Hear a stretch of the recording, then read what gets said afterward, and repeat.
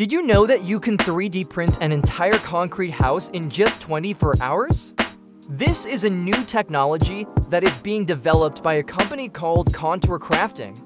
They have a 3D printer that is 20 feet tall and 8 feet wide that lays down concrete like this, and it does it so fast. The way that it works is that the printer extrudes the concrete, then it uses a crane to lift up the formwork, which is basically a mold for the walls.